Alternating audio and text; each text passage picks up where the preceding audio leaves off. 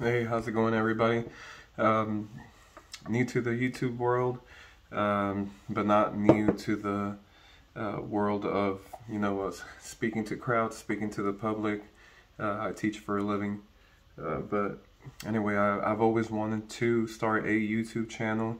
Not about a specific thing. I don't like to be limited to my options, but I have various hobbies and various skills that I've acquired. Mechanic work, welding, different types of electronics work, and one of my favorite hobbies is night vision. Hiking with night vision, riding bikes with night vision, driving ATV, riding, shooting pistols and rifles with IR lasers, IR lights, illuminators. It's all awesome. It's fun. It's rare. It's a little bit of expense, but the smiles justify the expense for me.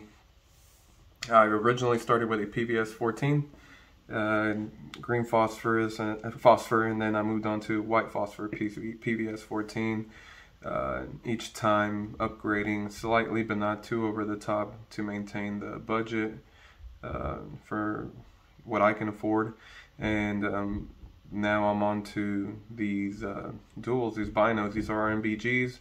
They're Elbit white phosphor tubes, and they work great.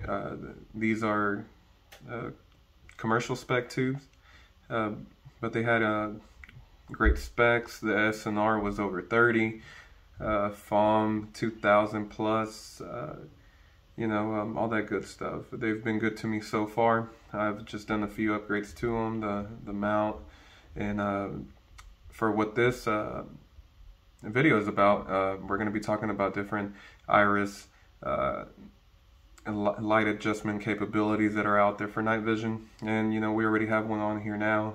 These are the day caps. Day caps work great. They're the original option. There's ways to rig them on to your night vision so that they don't fall off. You always have them for when you need to put them on and put them back off. But these don't allow for the adjustment of light to come in and out of the tube. It's set with one small little pinhole that you could probably not see, but it's there. Also, I've tried different options. For example, these Butler Creek caps, they've worked great.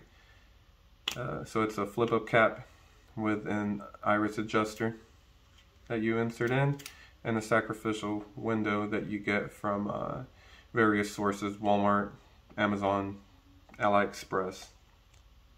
But these work great. I had this originally on my PVS 14, and then when I bought these, I went with two of them. Again, you got to cut them, eyeball it. There's more professional ways of doing this, but this is how I did it, and cut myself in the process. But again, you got to put tape inside to hug it tight. And then when you pop the caps, sometimes they're in the way of the IR, onboard IR illuminator, for looking around, and that was a little tedious depending on where you had it. Still worked. And the reason why these work for people like me, like us, we're enthusiasts, so we're not out there gunfighting. We're not at war with anyone. Luckily, there is braver men than us out there doing it for real, and thanks to them, we have capabilities like these that that we can enjoy and take advantage of. That not everyone has them in different parts of the world, but we do. Again, this capability is it's just out of this world. It could be pitch black outside and you can still see. It's so cool. Growing up and watching movies or hearing about the real dudes out there using this stuff, you not once think of how cool it actually is once you look through a set. And what I really want to do next is look through a set of quads, just to look. Anyway, So again, the Butler Creek caps, they're a great option. They're about 40 bucks a pop after shipping, taxes, etc. I think, if I remember correctly. But there's other options. There's the matte Bach. I don't really know the name of them, but they're about $2 something a pop, over 500 together.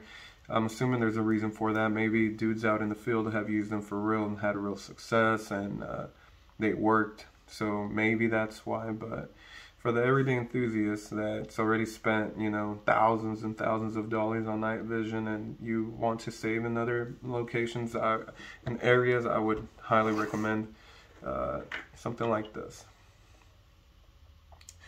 This isn't new. I didn't come up with it. These are just camera screw-on lens adapters with a built-in iris focuser.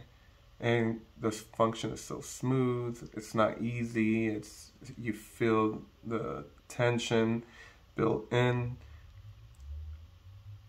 The thread pitch matches PVS 14 style optics thread pitches on the outside. So all you got to do is pop off the day cover, screw it on, make sure the threads match. And once you feel it get tight with your hand, right there, you hold the lens and you squeeze until it's nice and tight. Something else you can get are sacrificial windows for those that screw on, the 37 millimeter, if I remember correctly. And you can do that, but for me, I don't need that. If I need to clean it, I just use air duster. But then, look at that, it's flawless. Snap pinch covers. These are 37 millimeter. You put them on, pinch, and there you go. Great for storing, great for keeping light out during the daytime. And again, you know, this option is not something that I'm saying is for the field, is for combat. No, it's for the everyday enthusiast that just enjoys hiking and doing cool stuff under night vision at dark, like the rest of us weirdos. But again, you know, here's the second one. I'm gonna put it on. This one already has the cap put on it. Match the threads. Screw it on. Once it gets tight, hold the lens, tighten accordingly.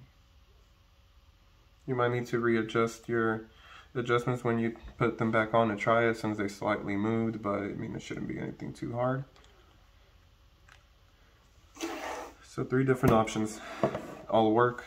There's different price points. Yes, there's other options out there, but this is the cleanest, most streamlined option that I've personally seen. Again, I didn't come up with it, but I haven't seen very many videos out there. Maybe there are some, not sure. I will be making more videos. I have some that I'm editing right now, and various topics regarding night vision.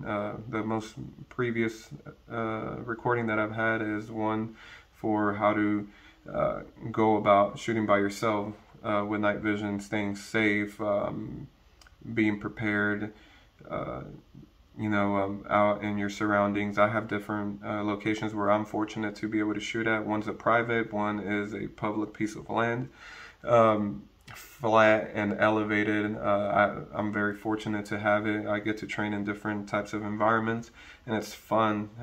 It's a great workout, stress reliever. But again, for us that are doing this for fun, you know, getting a new skill. I'm, you know, 30 plus years old now, so I've retired for things, you know, such as football, American football. You know, I like to work out a lot, but as far as, you know, sports that we can play besides riding my bike and, you know, using my kayak, night vision is the other more fun way of just getting out there, you know, being a man, being a dude, showing new skills to my buddies, my kids, my wife.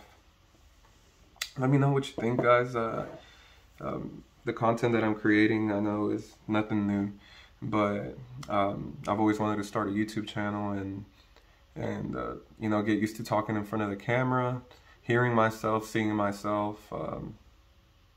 I don't do social media, so maybe this is a way for me to be able to interact with others more. Let me know what you think. I hope you enjoyed it, and there's much more content to come.